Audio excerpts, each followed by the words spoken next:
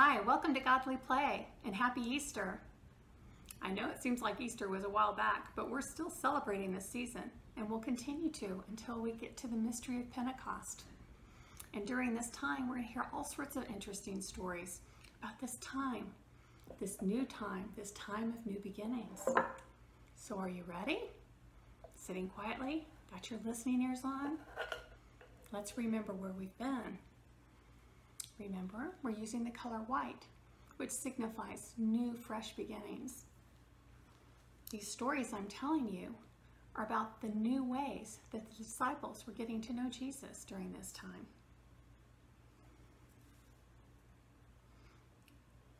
We began with the three Marys that went to the tomb. Remember, when they got there, they found that Jesus was no longer there. And yet, in his absence, they still felt his presence. And then last time, I told you the story about those two men who were walking to Emmaus and how a stranger joined them.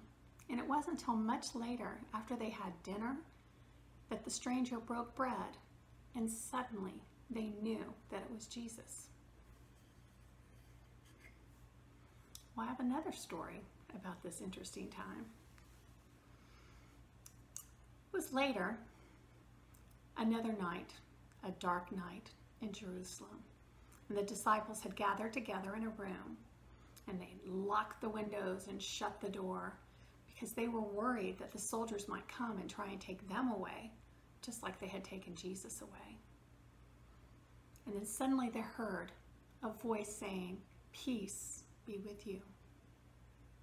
And it was he. I thought, is it a ghost? But he talked with them and they could see his wounds. He even ate some fish. And as they sat and talked, Jesus opened up the scriptures to them, just like he had the two men in Emmaus. And after a while, Jesus again said, "Peace be with you." And then he was gone. Well, the next day, Thomas, who had not been with them the night before, heard the story from his friends. They told him all about what had happened the night before. But Thomas didn't believe them. He said, "No, I won't believe until I can touch his wounds myself." I doubt, really doubt, all the way down to my bones. Chance wanted to come hear this story because it's getting really interesting, right? So why wouldn't Thomas doubt? I mean, it's kind of a crazy story, isn't it? I mean, all these stories where the disciples, their minds and hearts were being stretched so big as they tried to learn how to know Jesus in this new way. Well, about 8 days later, the disciples gathered again in a room. And once again, windows locked, doors shut. They hear the voice, "Peace be with you." And there was Jesus. And he walked right up to Thomas, who was there that night. And he held out his hand and he said, "Touch me."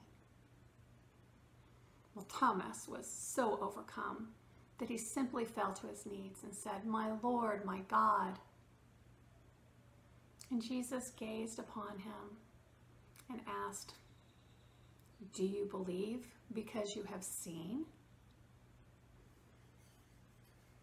Then he looked around the circle at the other disciples and he said, "Blessed are those who believe but have not yet seen." And then he was gone.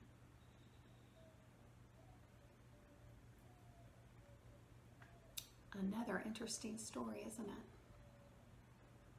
And I wonder if you see yourself in this story anywhere. I wonder if you remember a time when something happened to you and you ran to tell your family or friends and they didn't believe you.